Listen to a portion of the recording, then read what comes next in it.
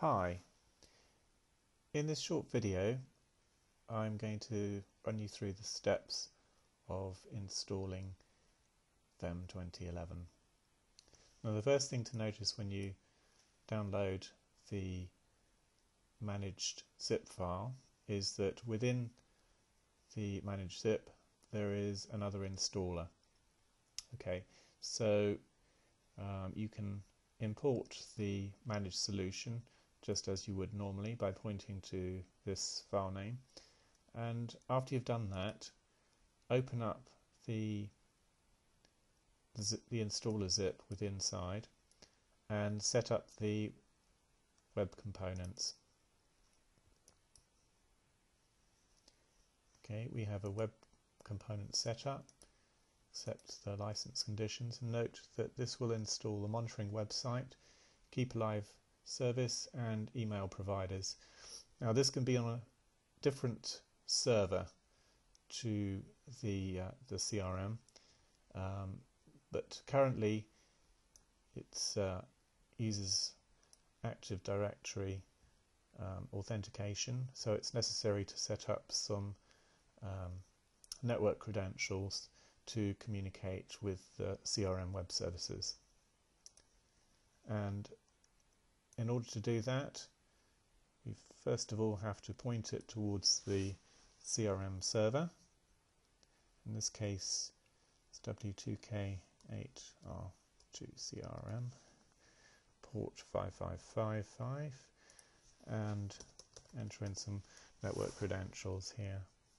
So this will work typically within the intranet, and particularly I suppose on a DMZ server where you have this port opened between the DMZ server and the CRM SDK server.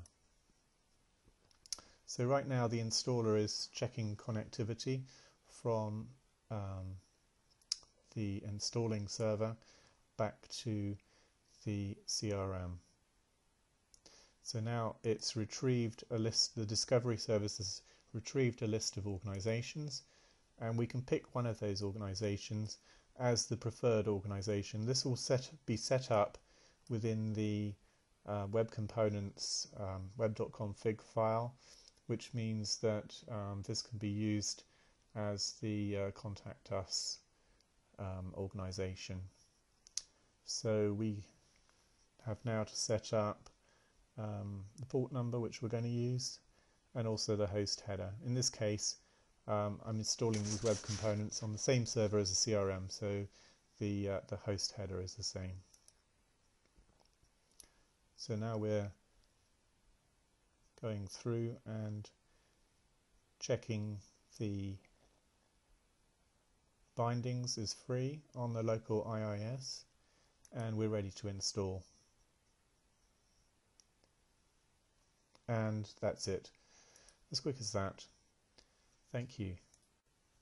What we should do now is test that the website is operational, and the easiest way to do that is to configure first of all to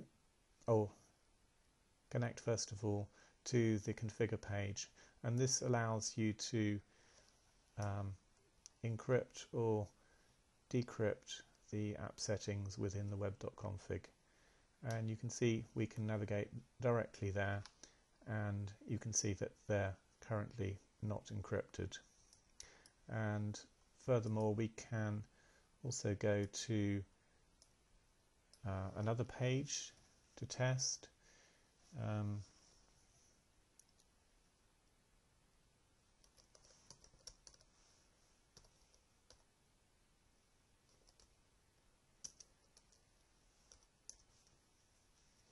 And this is the contact us page, and you can see that we've straight away got the form there.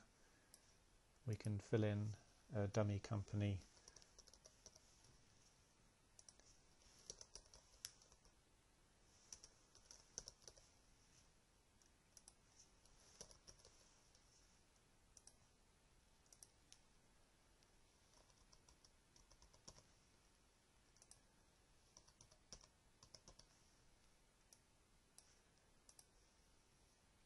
and submit.